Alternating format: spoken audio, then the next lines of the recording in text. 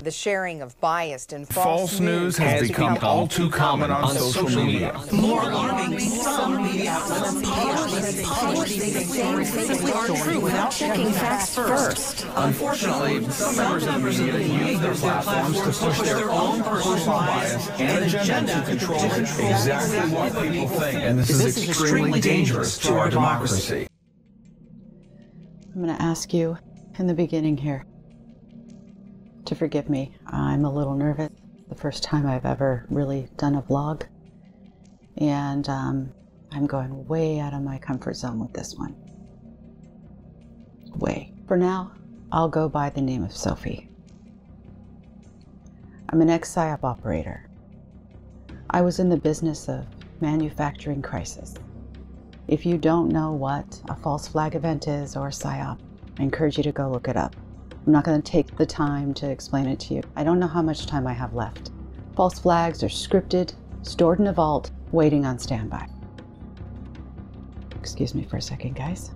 Sorry for the interruption. It appears that someone came to the door to deliver a package to the wrong address. Why even use a false flag event? Well, let's just say that if the United States was at war and they were accused of a war atrocity, and by the hand of God that information was aired, a false flag event would be released in order to distract the masses. And then you'd forget all about those war atrocities. I personally was in the business of disseminating and producing that media in order to delude, distract, and disinform the masses.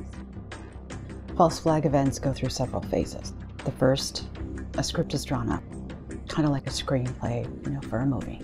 Once the agency reviews it, they approve, the operator is given a budget, around $20,000 to create a demo. I was over the Psyop department. Once that demo's reviewed and they like it, then they ask for the full script to be developed. That demo or sizzle reel could look something like, a lone nutball assassin goes into an elementary school and shoots up a bunch of kids.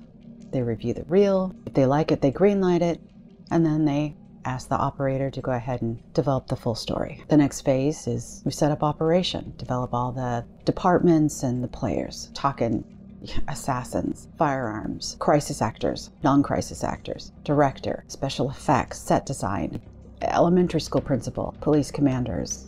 Then we start rehearsals. Then the false flag event occurs. Then it's released to the media, all the major broadcasters. The final phase is that you believe the lie. You forget all about the war atrocities, what's really happening, because you're so distracted. And everything those honest news outlets were trying to share with you are put on the wayside. You don't even pay attention to it anymore because it's just not loud enough, is it? My sizzle reels were never actually produced. They were never greenlighted. They thought my stuff was too extreme.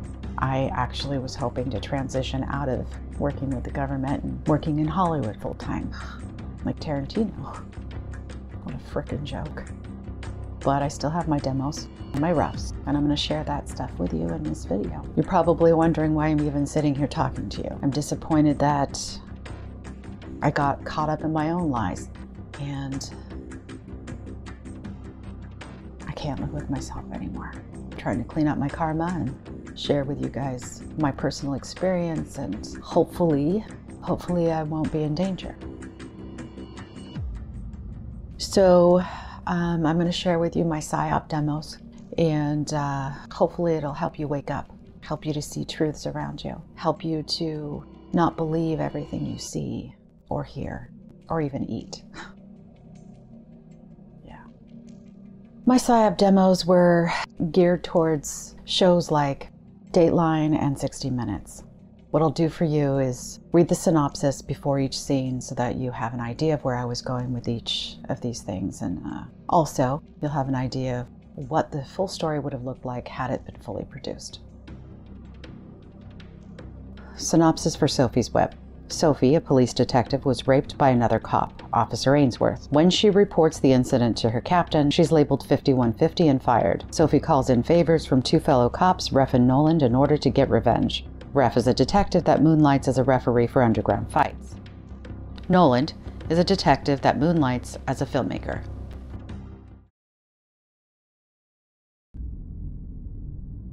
Sophie claimed she was a detective who was raped by a cop. When she reported the incident, she was terminated. She wanted revenge. So she called in favors from 2 other cops.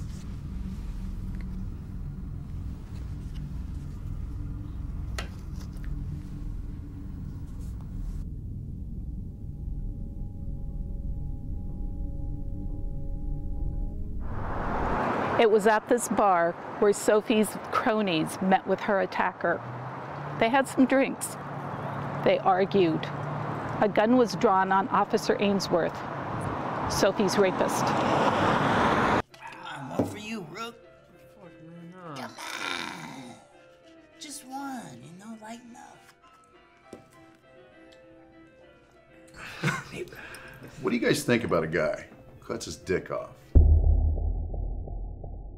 Proceeds to his nuts. Follow me. Takes his scrotum. Makes it into the shape of a vagina. Now, do we call that a chick? Or is it just a dude with a Play-Doh pussy strapped to his crotch? Jesus. He's a chick. I like how you put that, Ainsworth. He's a chick. Ainsworth, you fucking libtard. Well, like it or not, there are actually 63 genders. Well, in that case, Ainsworth, you're scoliosexual. What the fuck is a scoliosexual? And how the fuck would you know that? The Discovery Channel. Hey, Ainsworth. No, I've been meaning to break it to you. I really want to split your wife in half.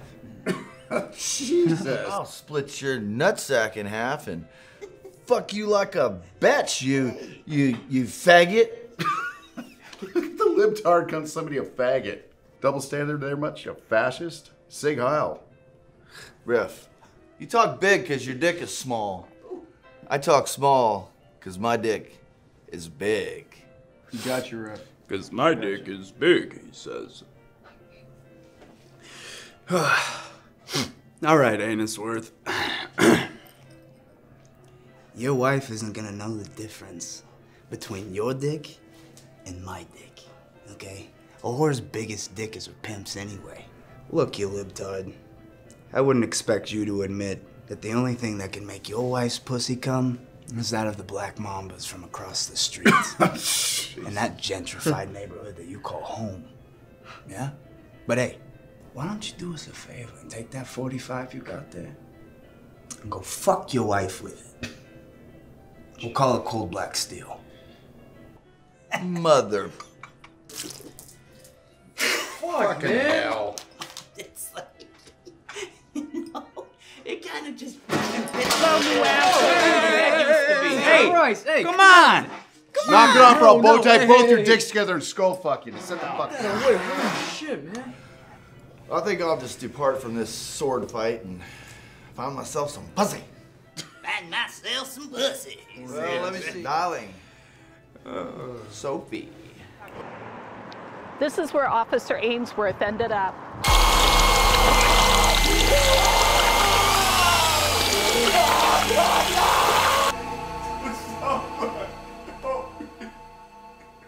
With his manhood now removed.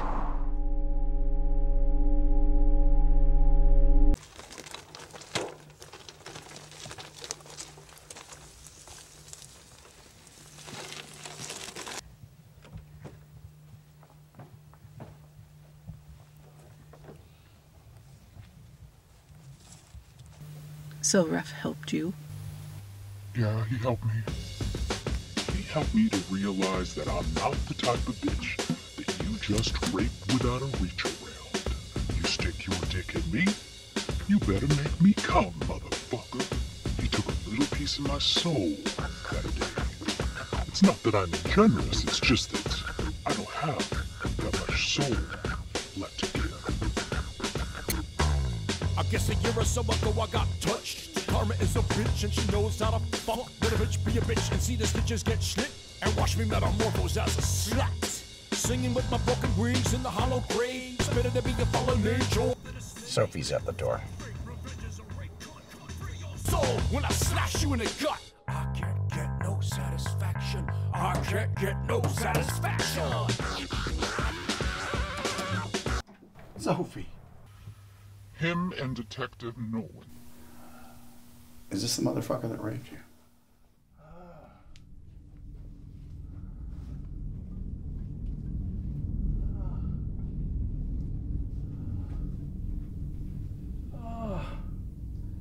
Hey, is this the fucker that raped you?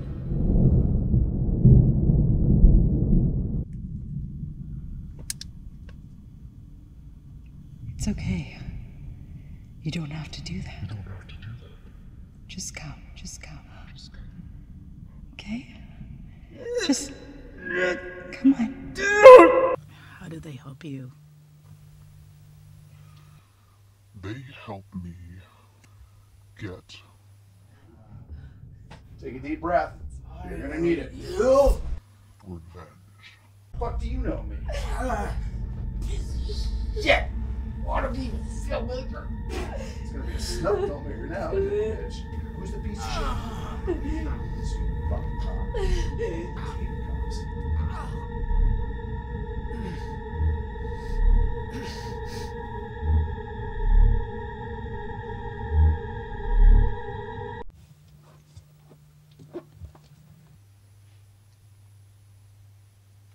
Kitty.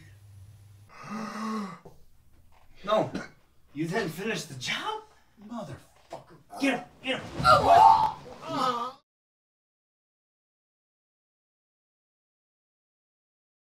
That's the first video, the motel scene. Feel free to leave comments and likes and share this video with other people so we can get the word out. I'll do my best to respond to the comments.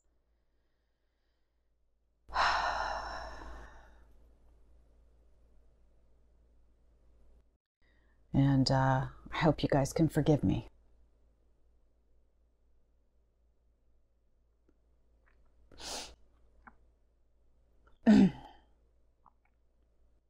Until next time.